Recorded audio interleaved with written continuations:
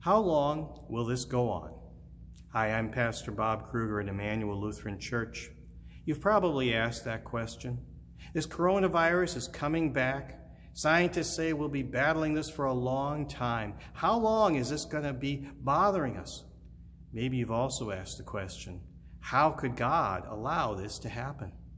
The scriptures tell us God has all sorts of things that he's going to work, all sorts of reasons for allowing us to suffer. Most of them come down to getting us to trust in him.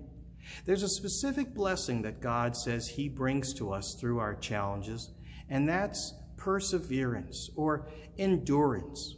Romans says, suffering produces endurance. Endurance produces character, and character produces hope.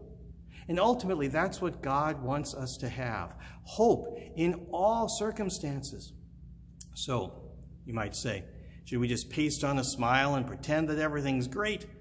No. The Bible gives us real hope. Later in Romans, in fact, it says, whatever was written in the past, that is, the Bible, was written to teach us, so that through the endurance and the encouragement of the Scriptures, we may have hope. It's in the Bible that we get encouragement in all circumstances, even the worst of times. It's through the Bible that we get endurance to see our way through our challenges. Maybe you've faced the loss of a job.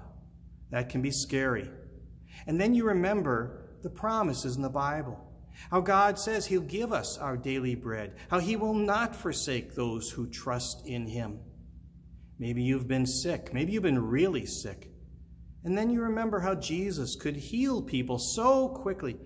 And you remember how God is the one who made our bodies, who made this whole world. And you can be confident that God can heal you too. You've lost a loved one, perhaps. And there's no real source of hope except in the Easter story. Jesus died, and then he rose from the grave as good as new. And he promised that because he lives, you also will live. God allows us to suffer so that we go back to these stories in the Bible, go back to his promises. And that's where we get encouragement in the worst of times. That's where we get the endurance that will see us through our challenges. And that is where we get hope, a confident hope that God is with us in all circumstances. And finally, he'll take us to our true home in heaven. So read the Bible regularly. Continue to join with others. If you'd like, join us in worship here at Emmanuel Lutheran in person or join us online.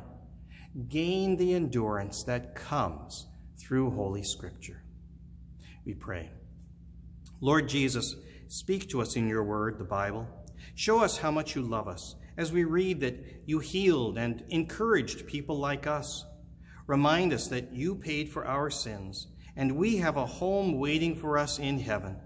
Give us endurance for the challenges we face and give us hope for the future. Amen. God be with you.